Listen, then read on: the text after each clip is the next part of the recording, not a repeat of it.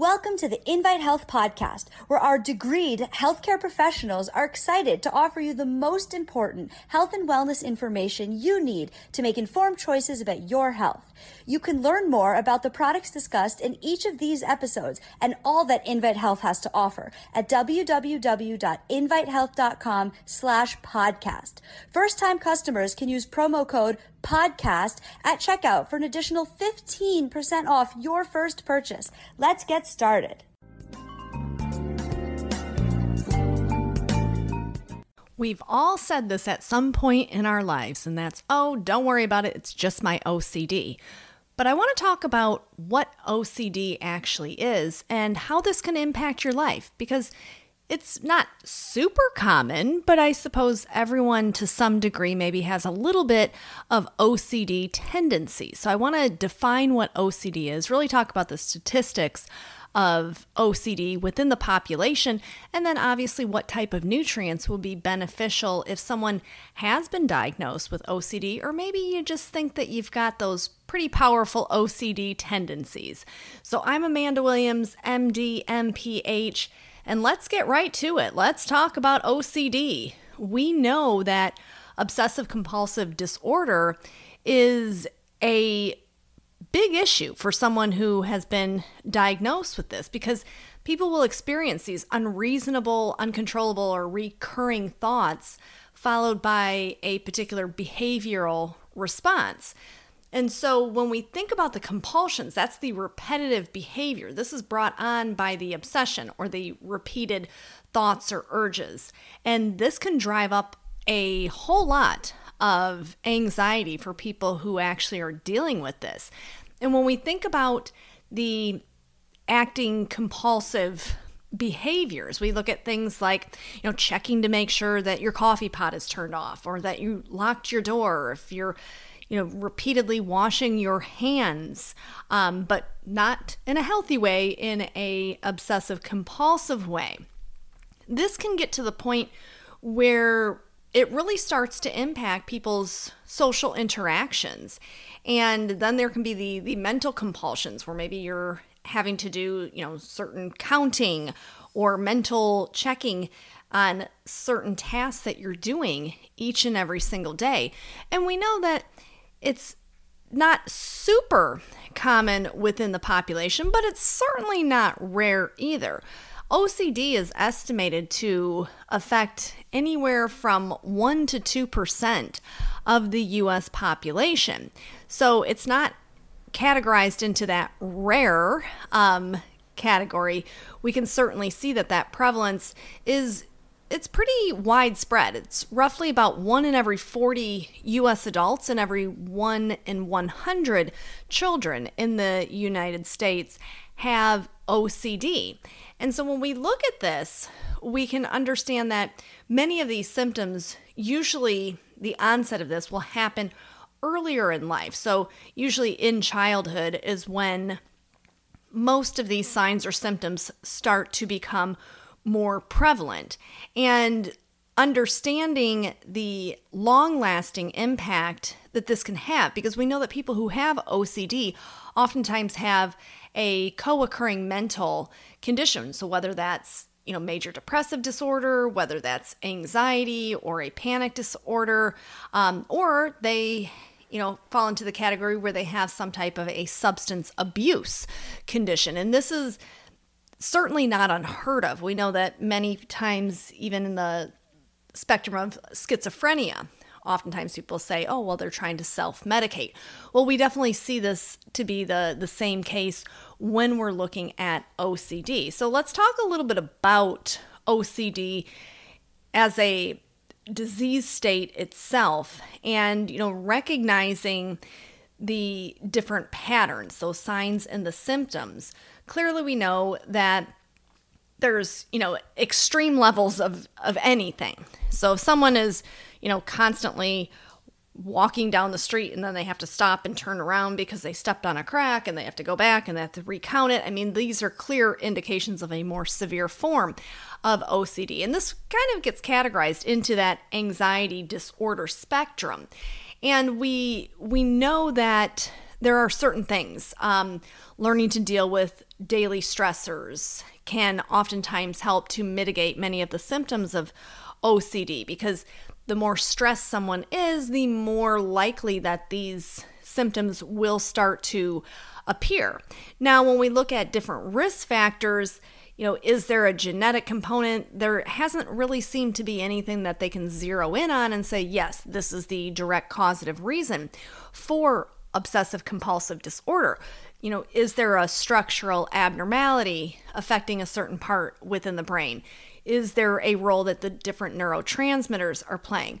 All of these have been loosely associated with OCD, and we can certainly see, serotonin implications as well as dopamine implications in patients who have OCD. We can also see how other hormones, things like estrogen, can impact OCD symptoms in both men and women, and that's important to recognize. So seeing these different things, and this is why many people who have OCD have been given the standard pharmacological treatment, which is usually SSRIs, or the selective serotonin reuptake inhibitors. And for many folks who have OCD, they're put on a SSRI and then they feel like they're not getting any better. So we have to look at that complete environmental aspect of this. We have to look at the stress and how this can exacerbate OCD. We have to look at deficiencies in terms of different nutrients that may be triggering this, and understanding that this is very distressing for someone who has this, and they become very embarrassed and they're ashamed of their actions because they recognize that this is not normal. And that's the interesting thing, is with OCD, this is one of those areas where people are very aware of the fact that the actions that they are taking don't make sense. And when we really start to break it down and you start to see how these patterns develop throughout the years and how this can become more and more progressive and start to incorporate more and more aspects of their life, this is why, hey, we need to get a hold of this. And there are many different things that we know just from scientific research can be very, very beneficial and helpful for someone who has been diagnosed with obsessive compulsive disorder. And you can look at the different subtypes, if we're getting into the psychiatry of OCD, and you have the obsession of having excessive concern with things being in order. And in that, the compulsion would be the counting or repeating a particular action. We know that there are the subtype where it's a cleaning obsession. So maybe this is a fear of dirt or germs or chemicals. And so this becomes the compulsion behavior of cleaning or washing all of the time. And then we can look at hoarding. This definitely falls into that category of OCD. And that is collecting, or that failing to get rid of things. And that compulsion becomes the hoarding. And everyone's probably seen the TV show where you look and you go, oh my goodness, how do they live like this? And they, for the most part, understand that it's not normal, but they have such a difficult time coming to the realization that their state of mind has become so progressively compulsive that they almost become, in a sense, defensive about this. And like I said, this is usually because of that concurring comorbid condition of the anxiety panic disorder or that major depressive disorder. So all of these things that we know certainly play a significant role. So, they've done different neuroimaging and neurophysiology studies to try to look for abnormal activity within specific regions of the brain, and really trying to localize the brain regions that are involved in OCD. But once again, this is oftentimes not conclusive because there are different subtypes of OCD. And we can look once again at the abnormal activity of certain neurotransmitters, dopamine and serotonin in particular, and really seeing the dysregulation of these neurotransmitters. And glutamate, which is a excitatory neurotransmitter, this has also been linked into the pattern or the implication of OCD. Looking at sex hormones and estrogen and progesterone and how these may be playing a substantial role in the obsessive compulsive symptoms. So all of these different things are why scientists are continuously trying to put their finger on what is creating this and how do we stop this from occurring, because it really is a big problem. And for those who deal with this on a regular basis, they're just trying to get to what is considered to be normal. And, this may require things like cognitive behavioral therapy. This may require that they are on some type of a pharmaceutical agent, but oftentimes what we know is that people who are put on the SSRIs usually don't have very good response to the medication. And so being that relatively few patients who have OCD actually feel like they go into any type of a remission, they oftentimes stop taking it because they're experiencing other side effects coming from those drugs. So we know that this is an issue. And we know that when we look at society as a whole, everyone, as I mentioned, can have a little bit of OCD. And I've done it myself, where I leave the house and then I go get in the car and say, oh, did I turn off the coffee pot? Now that's normal. I mean, we're all going to have these things, but it would be a problem if you had to go to the car, go in the house, check the coffee pot, go back out to the car, sit down in the car again, and then say, did I turn off the coffee pot? And keep doing that process over and over. That's where it becomes disruptive to the normal brain functioning. So we can look at the different nutrients that have been linked in to being supportive to those who are dealing with this. And one of the most widely studied happens to be NAC, which is N-acetylcysteine. And many different double-blind placebo-controlled trials have shown that N-acetylcysteine can really make a significant impact for those who have been diagnosed with obsessive-compulsive disorder. There was a study that was done and published in the Journal of Clinical Psychopharmacology and Neuroscience back in 2015, where they were looking at the use of NAC in patients who have been diagnosed with OCD. So the way that they did this, they did a meta-analysis where they populated all of the data from multiple clinical trials.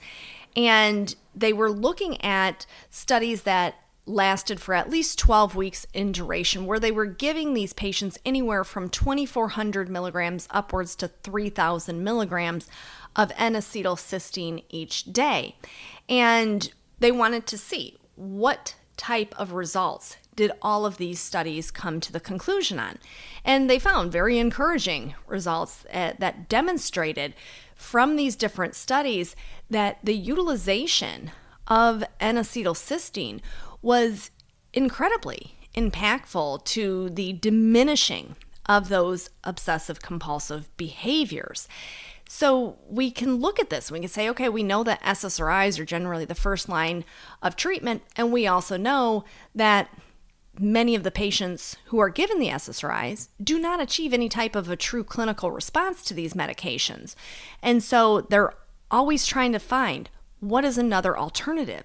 Well, sometimes the alternative is right in front of our face, which is how can we enhance our natural glutathione levels? How can we fend off oxidative stress? And looking at how N-acetylcysteine is working on these multiple different mechanisms within the body, they started to say, maybe we should look at NAC as a potential treatment option. And looking at the efficacy of NAC in terms of the augmentation of OCD, once again, here's another study that was published showing the impact of NAC and how NAC really could add so much to the improvement, to the resistance and the control, to the compulsions in OCD. And they actually did this study in children and adolescents. Because remember, when we're looking at OCD, we know that the general onset of this is going to happen earlier in life. So the first thing, and then you could have a kid that maybe they have to line up all of their stuffed animals, and which is not uncommon for most kids to do.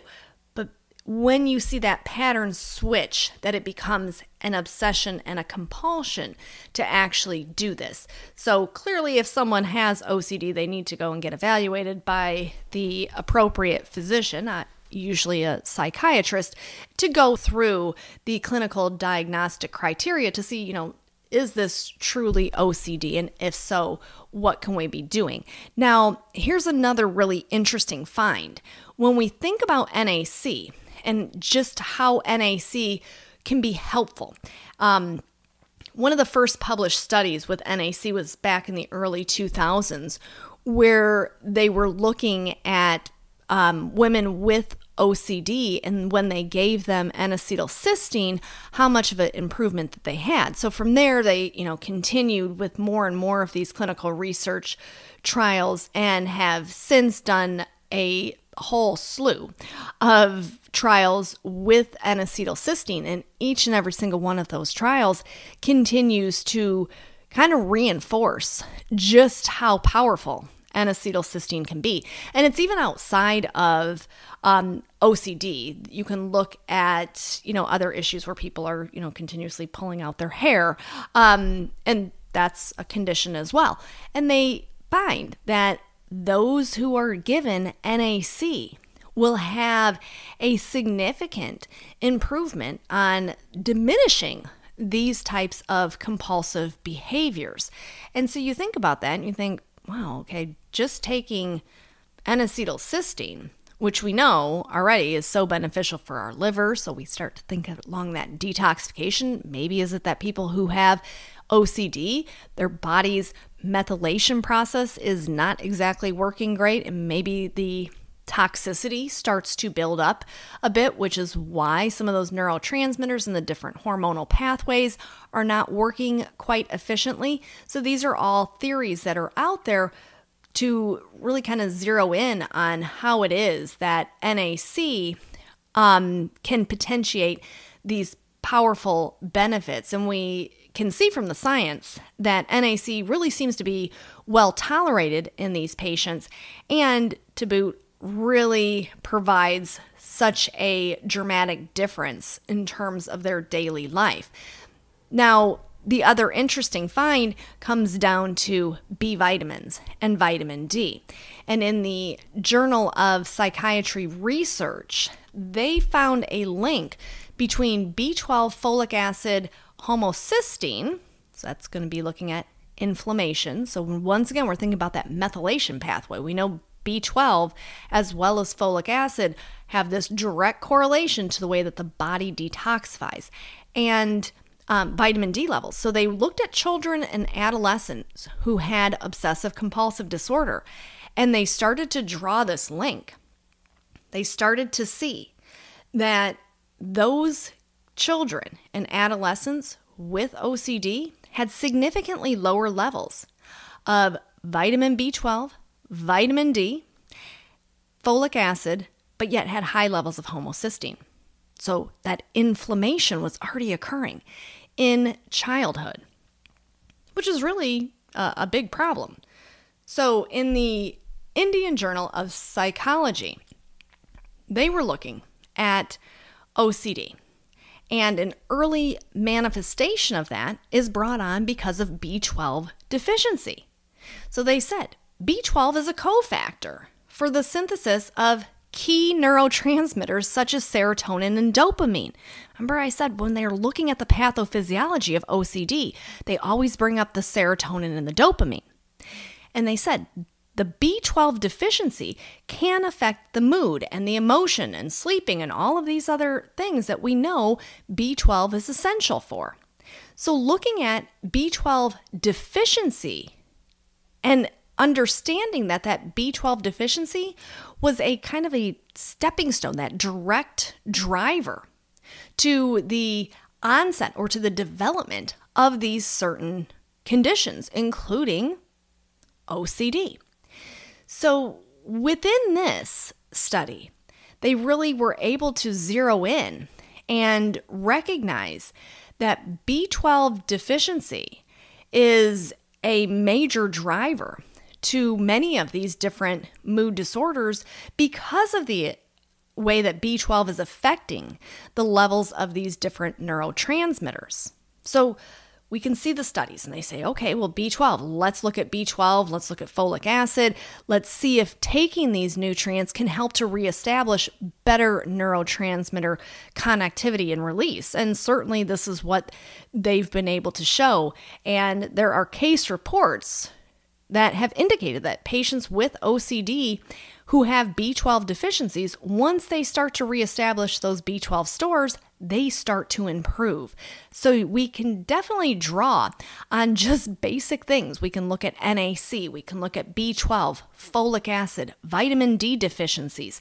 We know that our trace elements certainly play a role into the patterns of OCD. So when we're looking at things like magnesium and zinc, we know that these play a role. We've even been able to see in anemia, for example, how this can be a driving force. So iron is playing a significant part into this as well. So any type of an imbalance within trace elements, these trace minerals, can be associated with the pathophysiology of OCD. They've looked at this with selenium deficiencies. You have to have selenium in order to make glutathione. If we are lacking selenium, we can't make glutathione.